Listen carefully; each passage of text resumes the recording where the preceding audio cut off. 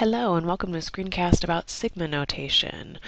So sigma is a Greek letter, and as you can see here, you've got a number at the bottom along with a variable, and then typically a number, maybe another variable up here on the top. And then here you've got a function, okay, just like we've always done functions before. And over here I put a box that it kind of explains what's going on. So the bottom number is your starting index, the top number is your ending index. We're calling this sigma S sub n, that just means sum. And then this a sub I is your sequence formula, so it's also your function. So the main thing to remember with sigma is that it just means you're going to be summing up a bunch of different terms. Now what terms you're summing up is going to depend on the indexes down here below, or the indices, the one below and then the one above. Okay, so an example of this one, this direction say write the sum longhand and then find its value. So this sum goes from 1 to 4, and our variable in this case is going to be I. You can use n's, you can technically use x's, although that's not usually the way you're going to be doing them with these. Usually n's, sometimes j's or k's is a typical standard notation for these. Anyway, so our formula for this one's going to be 3 times 2 to the exponent of I. Okay, so all this means is we are just going to plug in, basically you're going to start plugging in numbers from 1 up until 4, and these indices are always whole numbers. Okay, sometimes they'll be negative, but typically they'll usually be positive. Sometimes they may start at 0, but oftentimes they'll start at 1. They could also start at 15, so it really doesn't matter as far as that goes. But whatever number you're starting with, you're going to use all the whole numbers between the bottom number and the top number. Okay, so for this one we're going to plug in 1 first, so 3 times 2 to the first power, and then we're going to plug in 2 to the second power, and then we're going to plug in 3 to the third power, and then we're going to plug in 4 to the fourth power. Okay, so that's writing the sum longhand. So that's why this notation is so nice, because then you don't have to write out all these different terms that you've got here. Okay, so then we can just crunch out this value, and I guess I probably should have done this ahead of time, but that's okay. So we've got 2 to the first is 2 times 3 gives me 6. 2 squared is 4 times 3 gives me 12.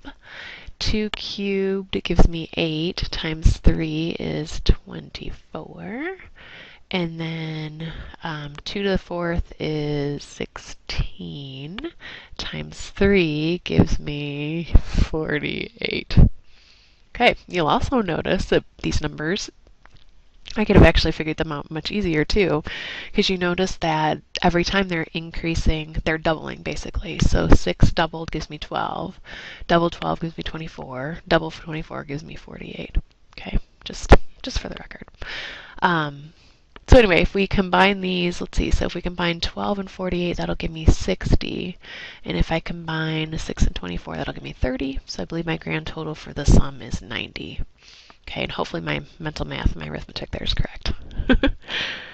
All right, so now the second example here is going the other direction. So in this case, I gave you some numbers that we're summing up together, okay, and I want you to turn around and write it then in sigma notation. Okay, so this one gets a little bit trickier, but it's kind of like what I was babbling about in this last problem. You want to look for a pattern. Okay, so what do you notice is happening with these numbers? So as you go from 2 to 5, is there something that's happening that the same thing happens that you can go from 5 to 8? Or 8 to 11? And the 23? That's really not going to help us. So hopefully you notice that every time you're going to be adding a 3. So in that case, thinking back to your algebra, that's a linear idea, right? So basically, for this one, this has a slope of 3. So let me write that down, slope of 3. Okay, now our sigma notation. So as I said before, it depends on where you want to start. So we did i's on the last one, so let's go ahead and do i's on this one too.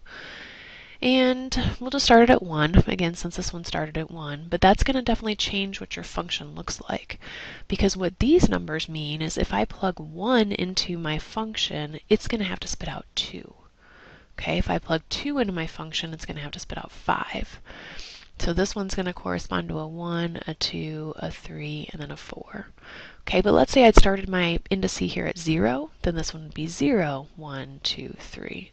So it may be off by a little bit, just depending on what you're doing, but just so you know, it's all the same. It's just going to look different in your sigma notation.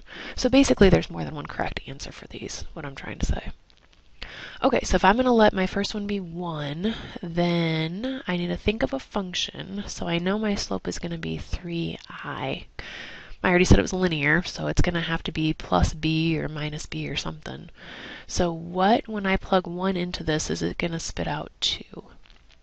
Well, so if I do 3 times 1, that gives me 3, so I'll have to do minus 1 then, is going to be my function. And I typically put these in parentheses just so you're not confused about what you're summing.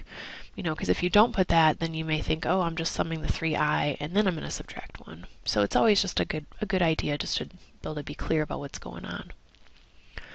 Okay, so then let's double check some of my other values too. So if I plug 2 into this function, will it give me my 5? Yep. If I plug 3 into my function, will it give me my 8? Yep. Okay, so now I got to figure out what am I going to plug into my function to get out my last value here of 23.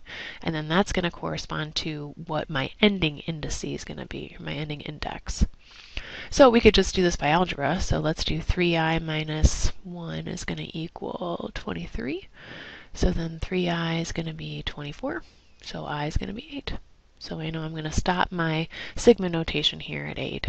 And sorry, my sigma I realized was not exactly very flat at the top. But yeah, you get practice drawing these. Let me try another one. Just like, when you guys learn how to do infinities and all that fun stuff. Ooh, that one's better. Okay, there we go. So anyway, there's my sum and sigma notation. And I believe that does it for today. Thank you for watching.